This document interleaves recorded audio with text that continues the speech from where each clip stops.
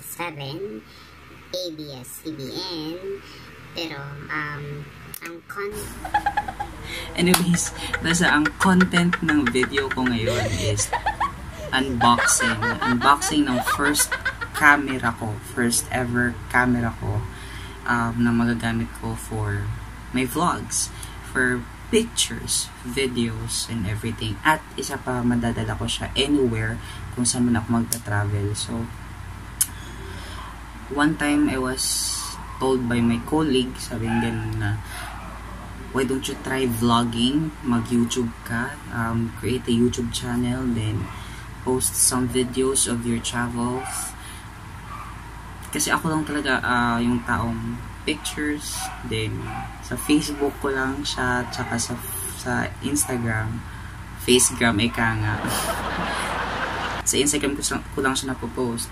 So, tsaka bihira lang ako mag-video talaga like this. So, ayun. Napapansin siguro nila na lagi akong naka-leave. Sabi ng TL ko, lagi ka nang mag-leave. Ito, ganyan. At kung saan saan nakakapunta. So, sabi niya, mag-try ka mag-vlog. Then, naisip ko, wala kasi akong camera. So, nag-research ako ng best camera ever, and I found G7X Mark II. Kaso, medyo pricey talaga siya. So, pinag-ipunan ko talaga siya. So, since January, nag-iipon ako. Basta, pinag-ipunan ko siya. Then, kahapon lang, luckily, basta yun na, nabili ko siya kahapon. And I'm so excited na nadadala ko siya kahit anywhere I go, mag-travel. So, let's unbox. Ayun na nga, guys. So, mag-unbox na tayo. Mag-unbox na tayo ng... No, of course hindi. Ito kasi, hindi ko in-expect na magiging free to. This is the Octopus tripod, sorry. Gutom lang. Octopus tripod. At ang model niya is MZ305. So, hindi ko talaga siya in-expect na magiging free. Kasi, before ako bumili ng G7X Mark II, nag-order na ako ng tripod sa Lazada. Mura lang. Pero ito, ang original price niya kapag binili mo siya separately, 750 pesos. Siguro nagkaroon sila ng sale or promo, kaya naging free siya. So, start na natin. Okay, so binili ko yung G7X Mark II Canon sa Henry's Camera.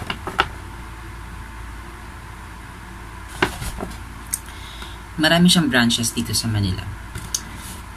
1, 2, 3, 4, 5, 6, 7, 8, 9 at pang 10 or pang 10 yung nasa Cebu. So, meron tayo sa P. Gomez, Hidalgo, sa Quiapo. P. Gomez at sa Hidalgo, which is sa Quiapo. Oh, nga, sabi ko diba? Tapos, sa Ayala, Trinoma, SM North EDSA, V-Mall sa Green Hills. Meron sa Ayala Glorieta, which is dun ko siya binili. Circuit Lane sa Makati, Uptown Center, Alabang Town Center sa ATC sa Alabang nga, diba? Tapos Ayala Center sa Cebu. So later guys, ilalagay ko dito yung link mamaya. Yung link kung saan makikita yung address, tapos of course yung phone, yung contact number nila para makontak nyo sila kung may stock. Ayun, isa pa yun. Tip sa akin ng tendera na tinawagan ko si Hidalgo, kasi tumawag muna ako sa Hidalgo kasi I was planning na bumili na lang sa Hidalgo since nagyayaya yung partner yung partner ko na mag-DV. So, sabi ko maghidalgo tayo kasi bibili akong camera. Pero parang napaaga yung bili ko kasi nabanggit nung taga-Hidalgo sa akin na meron pala silang branch sa Ayala, sa Glorieta, which is mas malapit lang ako dito. So, ayun na nga, kahapon luckily nabili ko na siya. Price tong tinakpan ko, medyo pricey talaga siya, pero pag dream mo talaga at parang pag gusto mo, siguro ganun lang. At ayun, mag-unbox na tayo.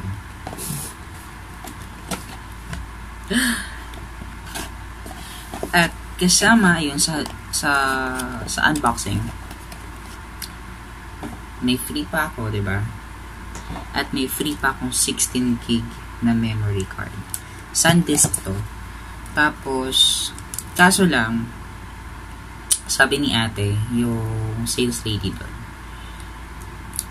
yung 16 gig na to is for pictures lang daw. Sabi ko, I'm into videos din. Sabi niya, mabagal daw kasi ang transfers kapag videos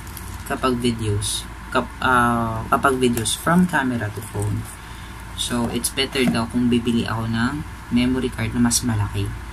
So, meron sila doon extreme pero SanDisk din yung ano. Pero guys, ang mahal. As in, siguro matatay ka ng tubol. So, pag nalaman mo yung ang mahal ng presyo.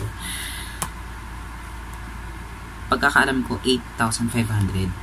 So, I look for a cheaper brand, which is yung Lexar, na ang kaibahan nito is pang picture lang siya, yung 16 gig, dahil yung speed niya is up to 48 MB lang, whereas yung 32 gig niya, yung mas malaki, ang speed niya is up to 150 MB. So malayo yung difference niya, slash 1,000 times, I don't know, siguro yung speed kung gaano kabilis yung pag-transfer mo.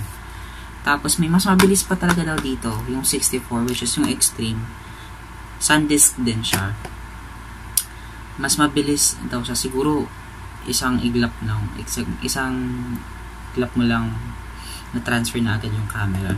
Tapos including sa box is ito yung battery. Isa lang battery, wala extra. Tapos ito yung battery charger niya. At ito yung cord. Detachable to siya, guys. Yan. 250 volts daw, 2.5 ampere. I-charge mo lang siya. May battery indicator siya, may light indicator siya dito. Kapag nag-charge ka, while you are charging, nagkukulay orange siya. Then kapag full na is green. Pagkakalala ko, green siya. Tapos, sabi ni ate, you need to drain the battery before charging it. So, kapag na-drain si battery at chinarge mo siya, dapat daw 3 hours complete. So, yun, i-charge ko siya ng 3 hours. Then, mamaya. Yun, yung camera na. Ayun, I actually have 5 reasons bakit ko siya binili. Kasi, number 1, vlogger's choice siya. Pag sinabi pong vlogger's choice, wait lang, ano to?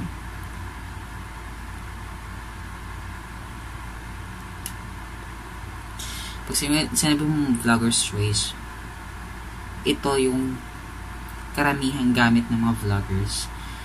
Dream camera ng mga vloggers. Mapa-local man siya or international. I've researched a lot of videos. Tapos, nag-research din ako sa Google na what is the best camera for vlogging. Maraming nakalagay doon. I guess, binigyan ako ni Google ng 8 or 10 cameras na best nga daw. Tapos, I guess, pangatlo to siya. Naunguna yung Sony. Tapos, nakalimutan ko yung pangalawa. Tapos pangatlo to, G7X Mark II.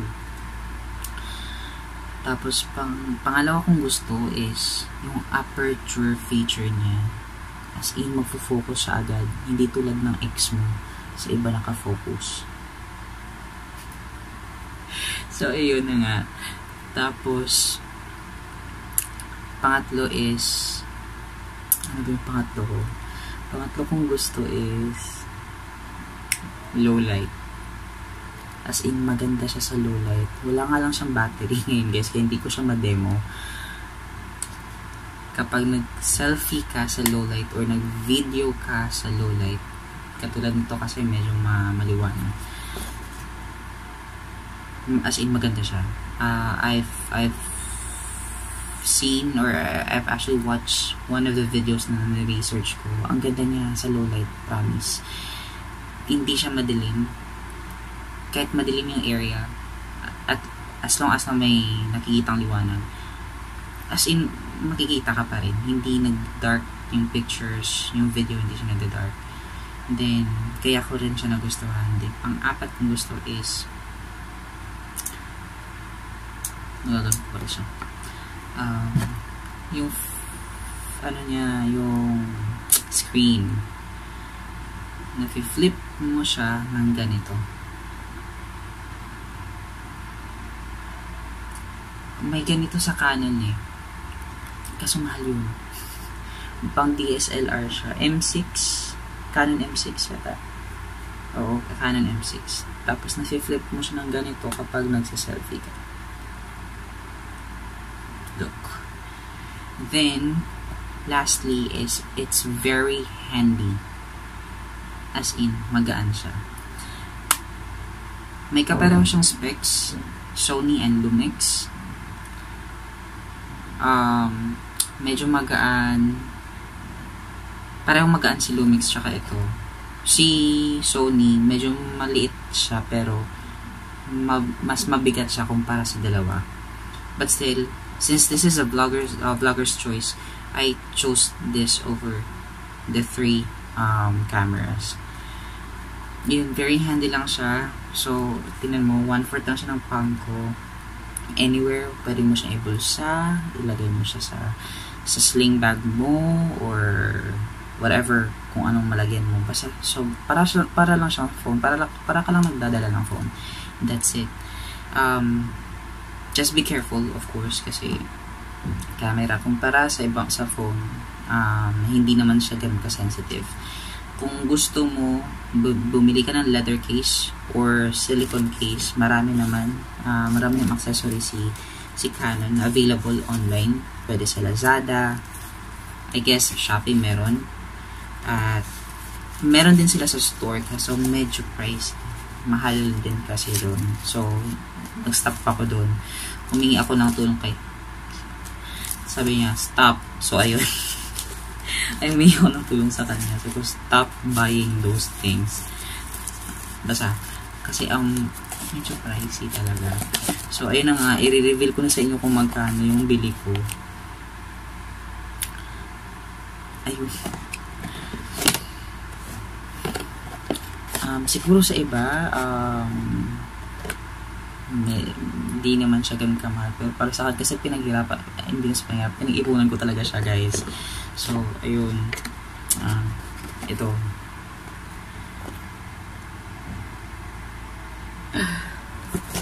$35,998. Ay, hindi ba nabanggit ko sa inyo na may kapara siyang specs, which is yung Lumix at si Sony. Si Sony, mas mahal siya ng 2K. Tapos si Lumix naman is mas mura siya ng 8 pesos. So, ibig sabihin si Lumix is 35,990. Pero still, sulit siya kasi it's a vlogger's choice. So, yun din talaga yung number one reason bakit ko siya binili. Maraming cameras out there, pero dito ako na humaling. Kasi, low light wise, focus, autofocus, basta yun yung nagustuhan ko. Then very handy, that's it. Siguro for my next vlog, bibili ako ng accessories ng camera. Silicone siguro or may pinapipili na ako silicone or leather. Pareho sila ng price. Medyo pricey din yung silicone kasi siguro makapal. Then, sling. Tapos, hindi ko pa alam kung anong bibilin ko pa para dito. Hindi ko lang kasi siya to basta magiging best friend ko rin to sa anywhere I go. Lalo na may mga upcoming akong travel. So, ayun. Then, yeah, that's it. Ano pa ba nakalimutan ko? Basta, I'm so happy, excited din ako na makasama ko to yung camera na to. Then, ayun, that's all for today. So, kung may mga comment man kayo, at kung bago man kayo, nanonood kayo ng video ko ngayon, please, mag-comment kayo kung may nakalimutan man ako, mag-comment kayo dun kung anong comment nyo sa akin, mapabad din or good. Accept ko yan. So, thank you so much. And also, please hit like and subscribe. Don't forget to subscribe and hit the bell button for notifications. One more thing. Bukas magbabatangas ako. Babalik ako ng Masa sa beach. Kasama ko si Then, basta dadalhin ko siya. Magva-vlog din ako. Kasama to. Let's see. Okay? Abangan nyo yung next vlog ko. That's a budgetarian travel. Okay? So that's all for today. Once again, my name is Abel, and see you in my next travel.